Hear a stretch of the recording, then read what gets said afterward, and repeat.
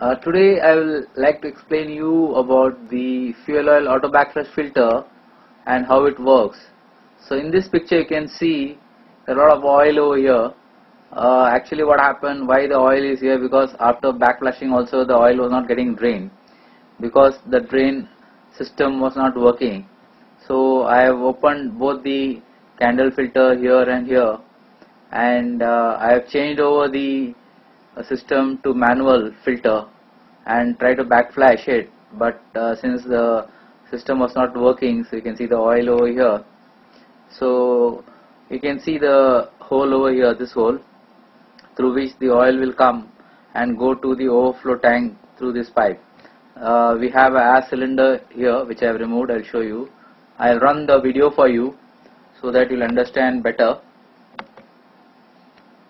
So you can see this is a purifier room, and I have removed this is a chamber filled with air. We got a solenoid valve here. This is the hole through which the oil will come out when you are backflushing it. So this is the system. This is the ram which will move in and out when you are backflushing it. There are O-rings here. This will move inside, and when you are giving a signal, this will come out. So at that time it will backflush. So once it is in, that means it is open, and when it is out, that means it's closed. You can see this is the hole. This hole will be get closed, means no oil will go, and when you are backflushing it, the hole will open and drain the dirty oil. You can see this is the line, air line, and this is the solenoid valve used for the backflushing. So I will be showing you in more detail the drawing also here. You can see this is the one.